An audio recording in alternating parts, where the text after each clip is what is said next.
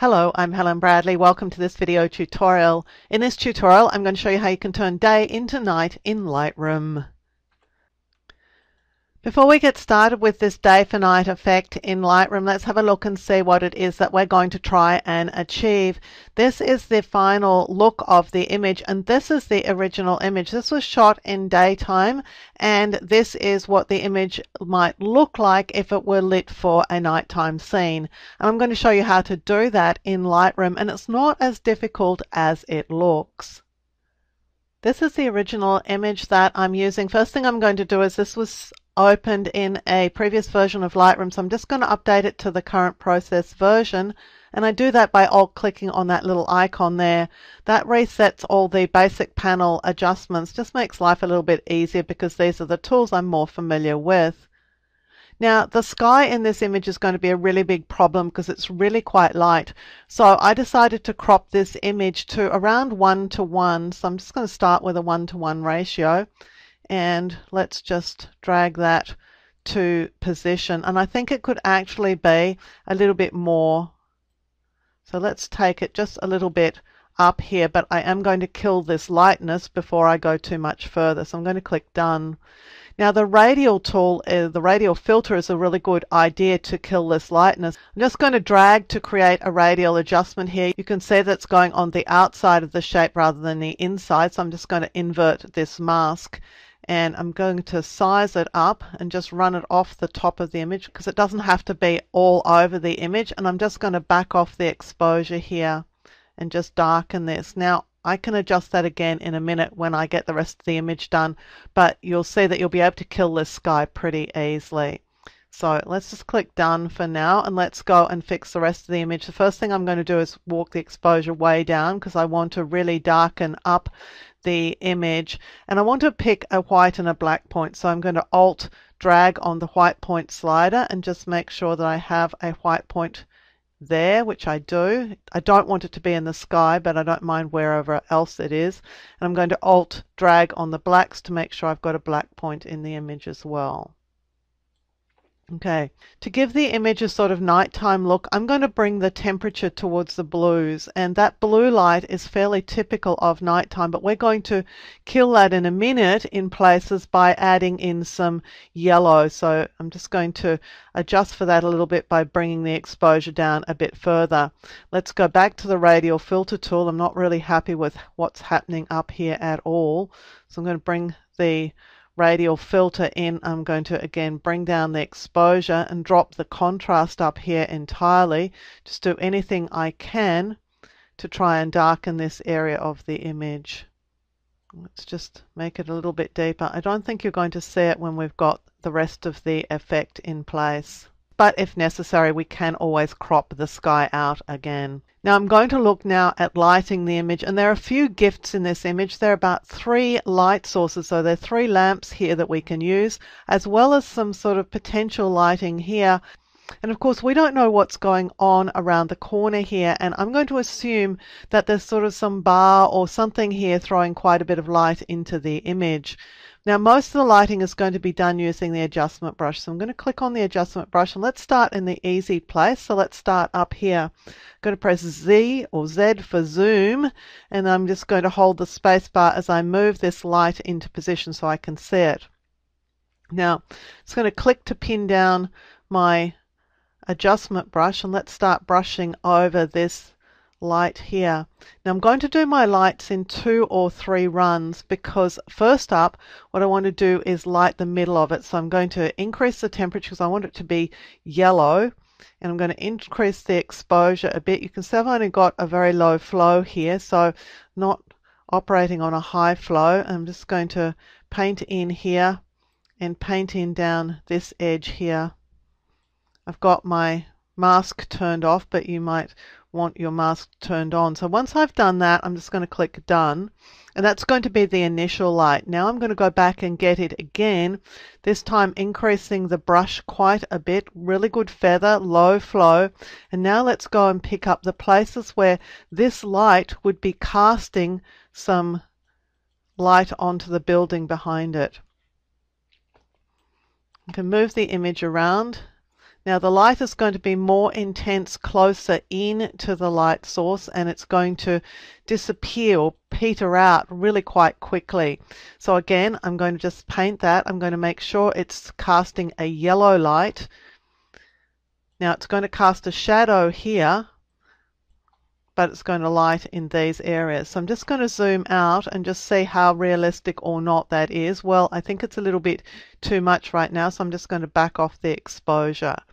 But once we light the rest of the image, this is going to look a whole lot more natural. I'm just going to bring that in there a little bit. So let's call that good for that particular light there. Let's go to this light here, and we're going to do the same thing. Now, if you can't get close enough into the image, open up this side panel here. Just going to close down my history, and you can go to 2:1. So that allows you to get even closer, or you can even go to 3:1 or 4:1 to get close into small elements that are going to be your light sources. So again, I've got my adjustment brush here. I'm going to pin it down and just brush over this light. Let's increase the tint here, or the temperature, by making it a lot more yellow, and let's increase the flow so we can really get some light into this lamp here. And again, working on the basis that you're going to light this 2 or 3 times. You're going to light it, first of all, you're going to do the very close in light. I'm just trying to erase this, and I've not got my eraser here. Okay, went a bit too far.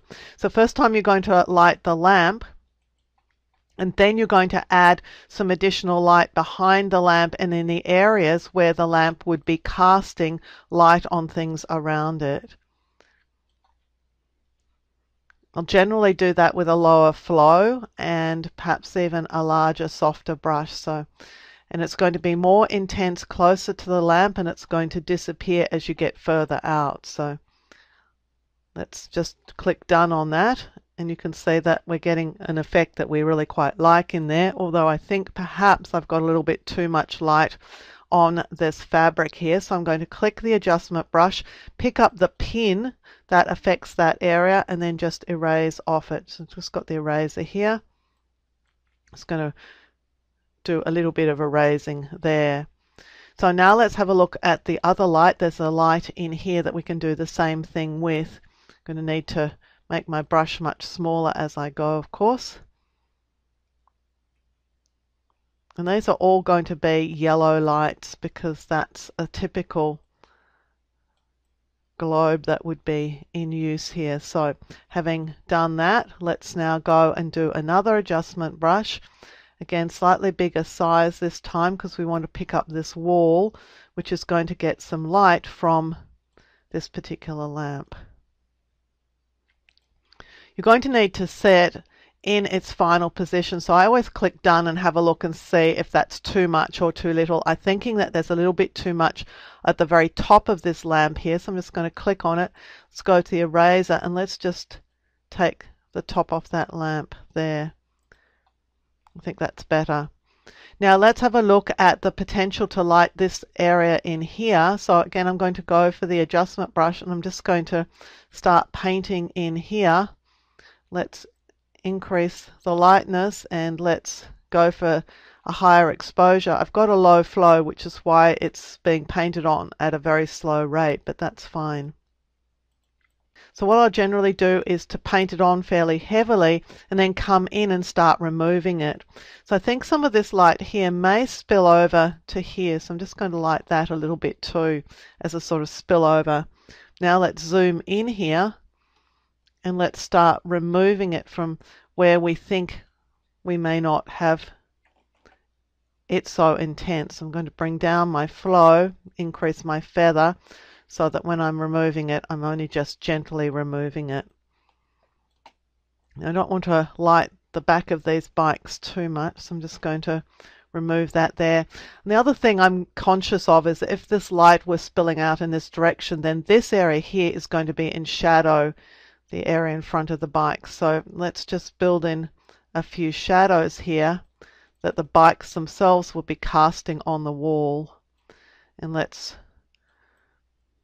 try and bring down some of the light on these bikes. So let's just zoom out and see what we've got. We've got a fairly realistic looking light happening here. Now in the version I showed you earlier, I had some light spilling out here from a sort of indeterminate source. So again, I'm going to go for the adjustment brush and I'm just going to bring some light in here. Now I'm sort of painting in the direction that I'm thinking that the light is going to be picked up on this sort of pavement, and again going for adding yellow just by adjusting the temperature here, just adding a little bit of yellow light. Now if I reduce clarity, it's going to be a little bit softer, so that might be something that you look at doing, is just softening it off with a little bit of clarity. And anywhere that the sunlight had previously picked this up, I might be looking at painting in some yellow light, or I might be looking at actually removing it completely. So let's go to get the adjustment brush. Let's paint over this and drop the exposure way back down so I can actually paint out areas where I don't want to be seeing any light that might have been sort of left over from the sunlight image. So again, I'm going to paint that out there. I'm also a bit concerned with what's happening here with the chairs, because they're going to be in quite a bit of shadow. I'm going to bring some light into the table in a minute, but I'm going to paint out those chairs, and this gentleman, the top of his head can be painted out. And I'm also going to just reduce the flow a little bit and just back off the light on these cars here too.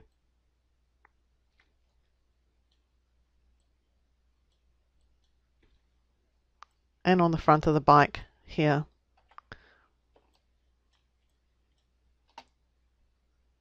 I'm going to increase the flow at this point and just mask that out entirely.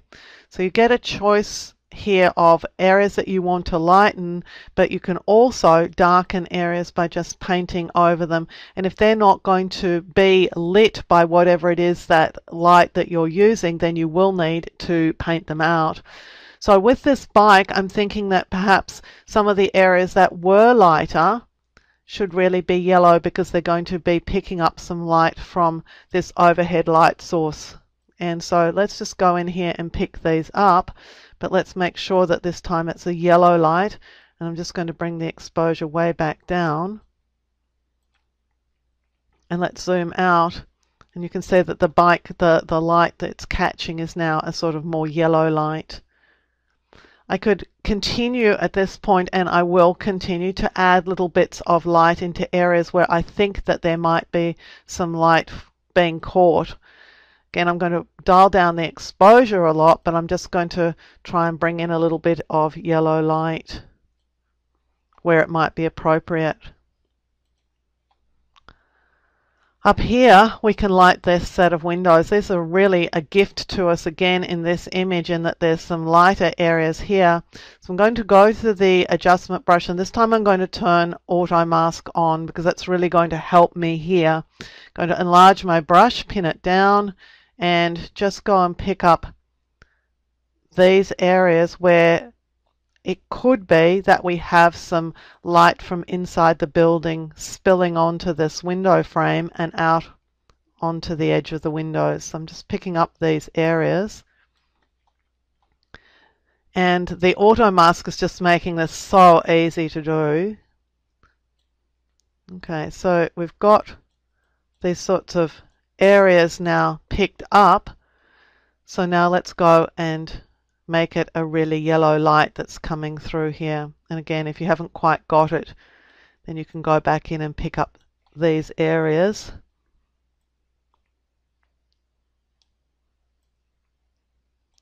Use the eraser if you need to. If you've gone over the edge a bit too much, you can always turn on the mask overlay to see how good a selection you've made.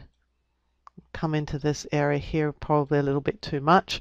And of course, we've overlit this, so I'm just going to bring down the exposure because we need it to be a more subtle light. And let's just click done, and let's go and check to make sure again that it looks realistic. Now with this, you might assume that along the edge of the window is perhaps a slightly more intense light effect. So let's go and grab this again.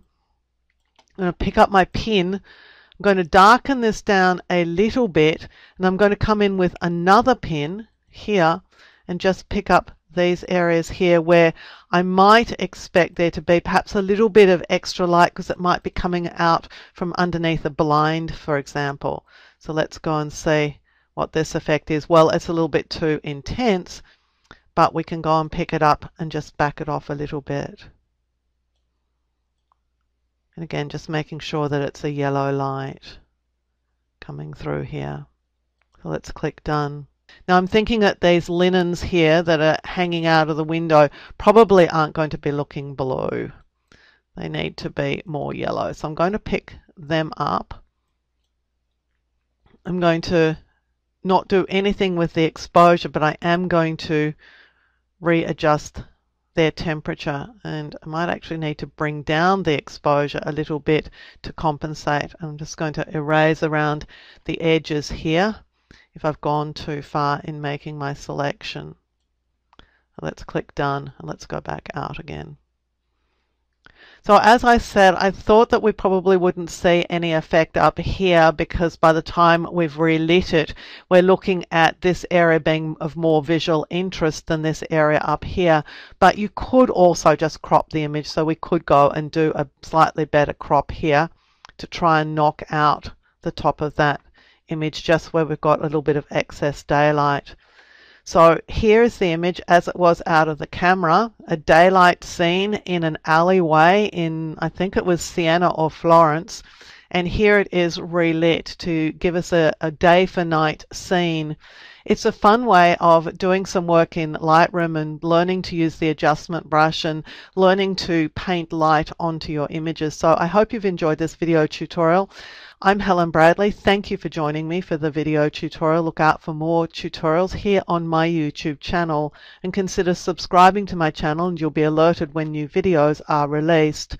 And visit my website at projectwoman.com where you'll find more tips, tricks and tutorials on a range of applications including Photoshop, Lightroom, Illustrator and a whole lot more.